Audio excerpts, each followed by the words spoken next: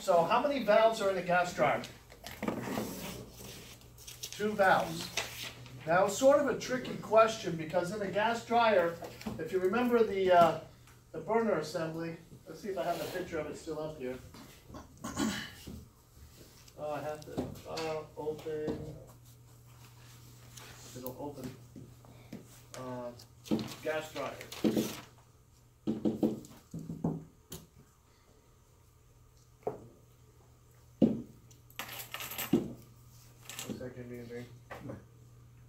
In a second. Computer's a little slow.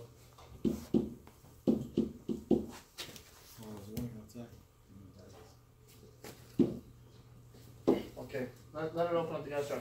If you look, these are the 2 valves, and the tricky part of the question was a lot of people are confusing the valve of the gas burner with the solenoid that goes on top, the black solenoids. Because how many solenoids do we have on the burner? There's 3 solenoids. There was the hold, the assist, and valve number 2. And that was a question.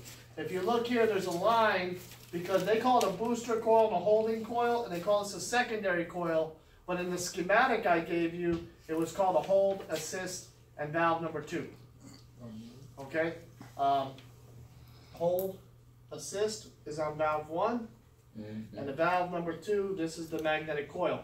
So we talked about those. Remember, the hold and assist open it, but the hold keeps it open. All right, so let's go back to the test. So the answer here is how many valves? The answer is 2. If the question was how many solenoids or how many coils were on the burner, there would have been 3. Okay? The next question, if you can tell if a regulator for a gas dryer is set for LP by what? And the answer should have has a pin inside the cap. I took the pin off. I showed everybody the little white piece of plastic on there. And I said, when we switch from natural to LP, the natural one doesn't press on that diaphragm inside the valve. So we go back to this picture here, and you can see this here. Natural allows the diaphragm to come all the way up. But LP has a pin that pushes down on it, and it doesn't force it down. What it does is it's here, but it stops the diaphragm from going up too high because we're switching from natural to LP gas, and LP gas is a higher pressure. So if we didn't change how that diaphragm in the regulator moved, it would go all the way up, and it would block the gas flow completely from coming through here. So that was that little plastic pin. And then yesterday when we went over the regulator on the stove, or the day before, there was a little white piece of plastic. Remember I said you flip that piece of plastic inside the cap over. Yeah. All right? So let's go to question number 3. What are the 1 types of surface ignition for the gas stove? And the answer was spark. There was a couple of other questions on here that I didn't go over because this one we talked about. This one has a spark ignition. Some of them have a standing pilot, which means there's a little flame underneath here all the time, whether you're cooking or not. But it's wasting gas, it's burning gas. Now you have advantages and disadvantages of a standing pilot assembly. An advantage is if you had a power outage or hurricane or something, the pilot will still light your burner for cooking. If you had electricity, you can do this, spark ignition, but if you don't have electricity, spark ignition is not going to light it. We said, well, I could just take a lighter or a match and light it, and it'll work. That's okay for the top of the stove because when you're cooking, the flame doesn't turn on and off. But in an oven, you cannot light an oven valve with a lighter and keep it going. It has standing pilot ignition. We didn't talk about that. We just talked about the glow ignition. So I removed some of the questions that were on this test because this is a recycled test from other tests in the past. Okay? Any questions on that? No? Okay. Number 4. In a gas dryer, what are the names of the 3 gas valve coils? And I went over them with you. Here it's secondary coil, booster coil, and holding coil. or hold and assist on valve number 1 and valve number 2. This depends on the manufacturer of the product. And I made this question in the test. If you notice, it's got like a box here for fill in the blank. It didn't grade it for you. I went over, and if you were close enough with the words, I gave you the answer. If you were valve number 2, someone wrote valve number 2, that's okay, because that solenoid coil was called valve number 2 coil. Okay? So let's go to number 5. In a glow coil ignition system, a low current read on a gas valve can indicate what? Anybody know? In the glow ignition, this one here, on this ignition system, we talked about the proper voltage or the proper amperage that it needs to. Current is amperage. So if you're checking this and the amperage is lower than it's supposed to be, what do you think the problem is? You got a bad igniter. We have a bad igniter. We talked about that. If the igniter's old and going bad, it won't draw enough electrical current to open up the safety valve.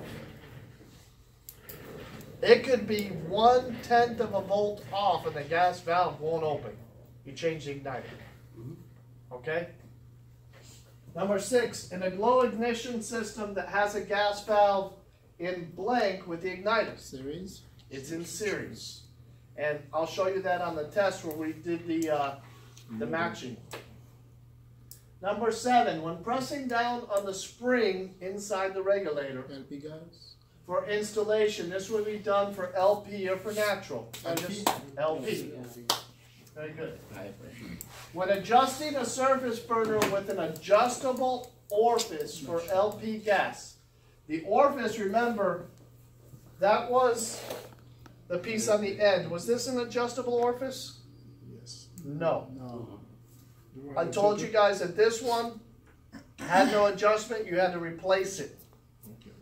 This one, the oven, this is an adjustable orifice. You can adjust this one. Okay? Now, if we go back over the question, it says when adjusting the burner with an adjustable orifice for LP gas, what 2 things need to be adjusted for each burner? Well, if you look at this burner, 1, you need to adjust the orifice itself. For natural, it's going to be up and off the valve. Not totally off, but high up. For LP, you tighten it down with an open-end wrench. You tighten it down till it stops turning. You don't over-tighten it or force it. The other thing you have to adjust is the air shutter on the burner, which is the amount of air that comes in. You're going to open that wide open to get maximum air. Because we have higher gas pressure, they've got more gas or more volume of gas flowing through, we need to give it more air. Okay, so you need to mix those 2 together. They mix where? I was going to put that question in. They mix where? It's a Venturi. Venturi. This little twisted part of the burner is called a Venturi, and then it causes the gas and air to mix in here before it mixes with air out here. What do we call the air out here? Anybody remember? Secondary air. Secondary air. I like that one. All right. In this image, which represents LP gas pressure to the range, which one of these? A. The higher the pressure, the smaller the opening. So on this on this actual valve, this orifice we'd have to change. If you had them all laying on the table and accidentally mixed them up, you're like, oh no, I got to set it for LP. How do I know which one? Just look at the opening. The smaller ones are going to go on the stove for LP. The bigger ones are going to go on the stove for natural. You don't have to look for words or anything. They're preset from the factory for the size of the burner as far as the BTU or the heat rating that the burner is going to give. Okay, yes? What about the medium size? What about the medium? That could be for natural. This is probably natural.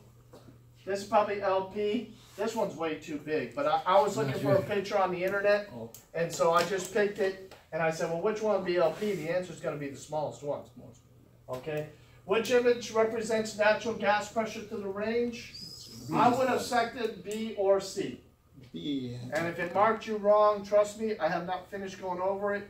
but we had a problem with the class webpage today, and we'll talk about that after we're done recording. Okay, so the answer is B or C for natural gas. Okay, which image represents no gas pressure to the range? 2-1. Yeah. 2-1, because there's no pressure. No pressure. Here would be pressure, here would be pressure. No pressure. What's the reading of this one? Yeah. 6. What's the reading of this one? 4. Right, right. 3. 1.5. 1.5. 1.5. Add them together, you get 3. So this is natural. This is close to LP, a little low, right? Okay. It's 7. Now here you can see power goes through the thermostat, through the igniter, then through the safety valve and out. That's in series. And I forgot who, I think Darius said, you know, if you were wondering which one this one, it says example oven glow ignition. It says glow igniter right there. So I don't know how some of you missed that. It's written glow igniter, and here's glow ignition. That's the answer. I got this one. Okay? The next one here, these are what? Surface igniters. Surface igniter switches. Those are the switches that turn on the surface igniter. We talked about that in the class. What's this? Ignite. That's a spark module. Yeah. Yeah, it provides the spark to light the gas. This provides the spark. Okay? That's, Control flow rate. That's it. we had this piece right here. It wasn't blue, but I gave it as an example. We talked about how to test it and how power goes and everything. Switch the wires. Okay. Yeah, switch the wires if one work and the other one don't. Then controls flow rate. That's the next one, right? Yeah, that's it. Regulator. It controls the rate The of flow, flow. yeah. No. The orifice controls the flow rate to the burner. The regulator, what does it say? Maintains constant pressure throughout the appliance. The regulator is like if we turn 4 burners on, the pressure drops a little bit, the regulator opens up. If you turn off 2 burners, you don't want the other ones to jump up. So the regulator maintains the gas pressure in the entire oven, depending on how many burners are running or not. Okay? The flow rate is the orifice is controlling the flow rate of gas. Okay? It's like jets on a carburetor. They control how much gas flows into a car engine. Number 13, gas pressure is mentioned on instruments of water column. What type of instrument? It's a manometer. Manometer. Okay. I'm What saying size orifice is used for Smallest LP? one. The smallest one. Now, in commercial gas, when I worked on that, we actually had to take the orifice, and if I had a larger orifice on a burner, and let's say it was set for natural, and someone bought it and put it in another kitchen that's running off LP, these burners wouldn't burn right. So we didn't really change orifices, but you say, but it's natural. The orifice is too big. You can't make the hole smaller. What we did is we had this tool that, have you ever seen like the magnetic bits you put on your screwdrivers and stuff? Well, there's a drill bit set that the back of it looks like the magnetic Phillips and flat bits that you put in your magnetic screwdriver. But they're different drill bits, and the drill bits are numbered sizes. And you don't put them in a drill, but you would put it in here and you drill out the hole even larger, and you put this spud inside of it, and then you would take another drill bit, and if you said, okay, well this is a 5,000 BTU burner, you'd say for natural gas, 5,000 BTU burner use 0.30 drill bit. And you'd have this accessories of drill bits, you'd have to find that number, and you drill out the spud to make the opening the size you want. So basically, you'd make the hole bigger, shove the spud in there, and then you would drill the spud out to the right size. And that's how we did it commercially. Okay. What is the recommended gas pressure for natural? 3 to 5 3 to inches of water column pressure. LP? 7 to 11. 7 to 11. Get yourself a Slurpee while you're there. Okay. When the burner on a gas dryer is first energized, which valve opens first? Number one. First one. Which one of these valves open first? Number one. The first valve, number one. Yeah. The second valve opens when? Same time. When does it open? When the igniter gets hot enough. Okay, but what tells the burner the igniter's hot enough? Look at the Flame schematic. switch. The flame switch. Right now, the flame switch is closed when the burner is cold. When the igniter gets hot, this thing is sitting right next to it. When it gets hot, this switch opens. Now the current can't go around this valve number 2, and it goes through valve number 2 and opens it. So this is cycling by the igniter, and this coil here is based on that. Okay? Let's go back to our test. How many valves are found inside of a gas burner assembly? 2.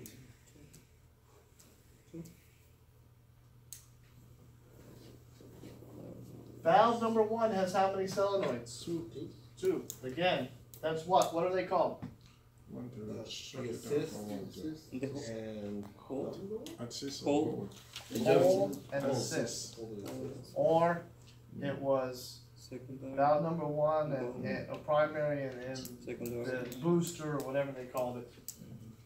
What is the part that tells the gas dryer burner to let gas out and the igniter reach correct temperature? We just said it. Flame switch. The flame switch.